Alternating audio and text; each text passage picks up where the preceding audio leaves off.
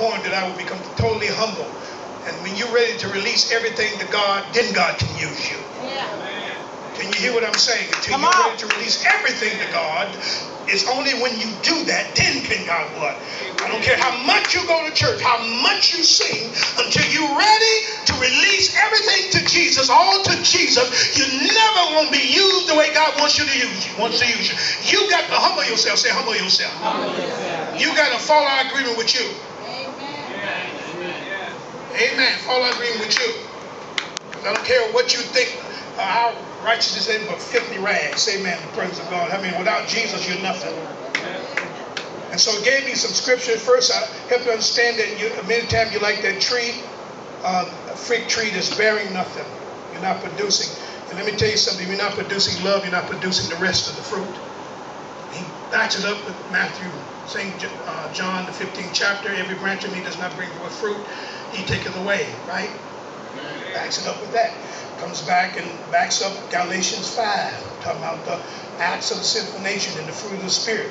I gets into Romans 5 and verse 5. Turn there for me, Romans 5, verse 5. And this is what every Christian must realize, especially when you tell me that you're not able to love. And anytime somebody tells me that they can't love, Evelyn, they're telling me that they're not born again. Can I say that again? Yeah. Anytime you tell me you cannot love, then you're not born again. Yeah. Okay, you're not. In spite of a good religious feeling, a good religious emotion, it doesn't mean because you're in this building that you read your Bible, that you pray, that you're saved. Amen. Am I right, sister? Amen. The Bible said that all that cries, Lord, Lord, shall not enter the kingdom of God. Understand that. Yeah. There's a certain criteria by which you must produce in order to be born again. Amen. Your born again experience cannot be just, amen, words. It has to be action. You can't just confess with your mouth. You got to believe in your heart. Which means if you believe that Jesus died on the cross, was buried, and rose on the third day, you're ready to act upon what you believe. And because we know he is the Word, he died the Word, he resurrected as the Word, and I have to allow the Word become a part of me. I have to live the Word, think the Lord Word, breathe the Word. The Word must be hidden in my heart so I don't sin against him. I got to do what the Word says. If I do not do what the Word says, then I'm not producing fruits. Amen. I'm not producing, number one, the fruit of love, because the Bible said that if you love me, you will keep my what? Commandments. Those who do not love God will not keep God's commandments. Those who do not love themselves will not respect themselves. Those who do not love and respect themselves will not love their neighbors as they love themselves. I'm telling you, we have a love issue. Say a love issue. A love issue. And if you cannot love, when you hear people say, well, I can't love, I have a hard time loving, I'm scared to love. Let me tell you something, there is no fear in love. I'm scared to, trust. There's no fear in love. Perfect love casts out all what? Fear. Well, how come I cannot love? Because you have not received the born again experience yet. Yeah.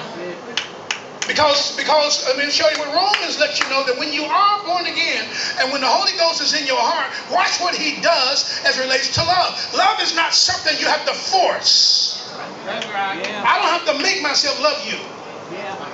The Jesus in me love the Jesus in you. Come on, talk to me. Come on, it's not difficult. When you tell me I just can't forgive because you don't love. Come on, talk to me. You do not love when you do not forgive. You are either loving or you're hateful. And so you are not born again when you can't do it. I don't care how religious you've been for 30, 40, or 50 years. If you do not correct this love issue, you're just as lost as somebody out there doing crack cocaine. I'm telling you. Watch what it said, Romans 5 and 5. You got to read this word. Read it for me. Ready? Ready. Thank you. I'm on television. Amen. Read this word. I'm on television. Let me get my television to look on.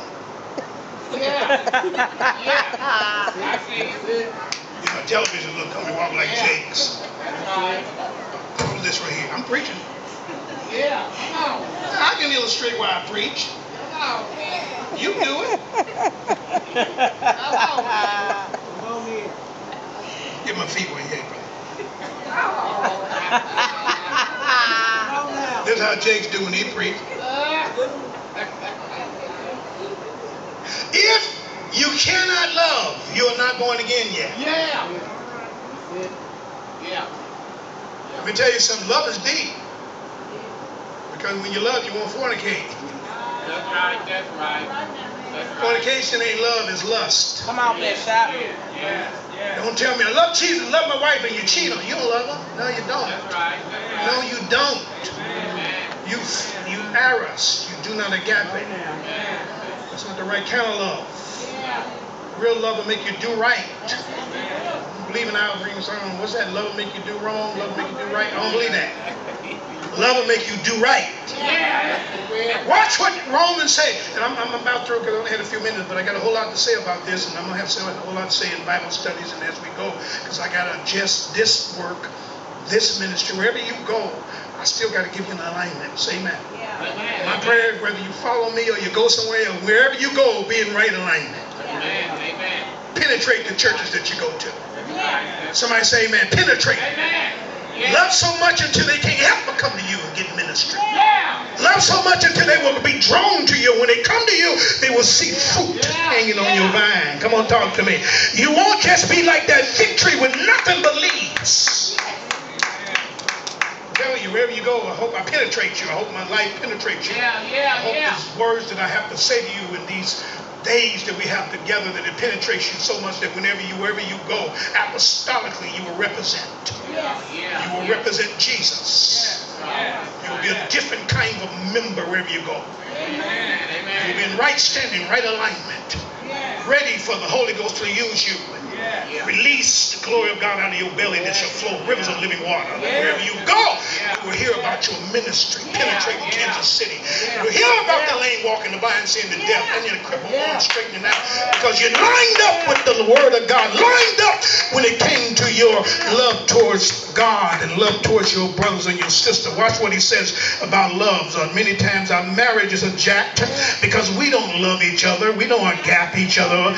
We don't love each other in an unconditional way. We married out of sex. Come on, talk to me.